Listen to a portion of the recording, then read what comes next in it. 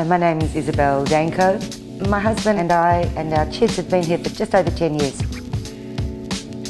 It was the size of the bedrooms, it was the fantastic cool room we have and the changing room upstairs with the Carrie Bradshaw shoe room. But what makes this house really different is the kitchen. I do cook still. I'm one of the few inmates still cook.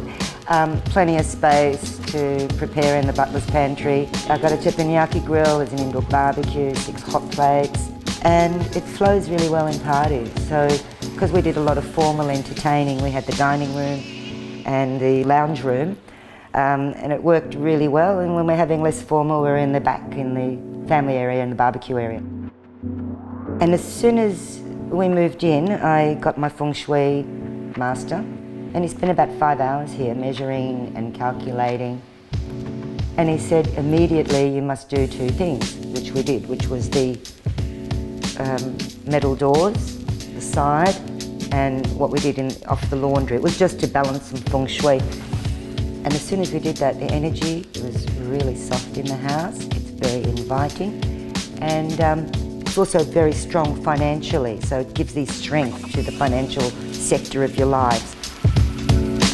The kids, bring their friends, and our friends come over and spend a lot of time. The pool is magnificent when you're in it and you look up. The trees are so tall, you feel like you're in somewhere in the Northern Territory.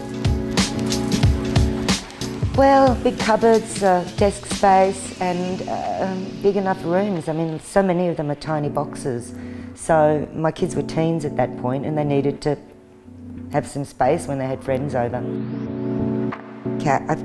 I'm a garden person. I've created beautiful gardens in every home, and I think I've done a lovely job here. So it's partly it's like giving up your children when you're looking at mature trees that are flowering, and it's a stunning garden. It's very scented, lots of gardenias as well. That's just one of the things. I think the kitchen is going to be the hardest thing, but our new place is going to have a very similar kitchen, so I'm not giving it up. The fireplace is fantastic. When you're sitting in the dining room and you look across and the glow is there. We also love the underfloor heating. The dog loves it too for her bones, but you can walk barefoot on the concrete. It's really, really nice. I think it's the best sort of heating. It doesn't dry your nose, it doesn't dry the air, it's very clean. It's warm, it's a warm, cosy family home.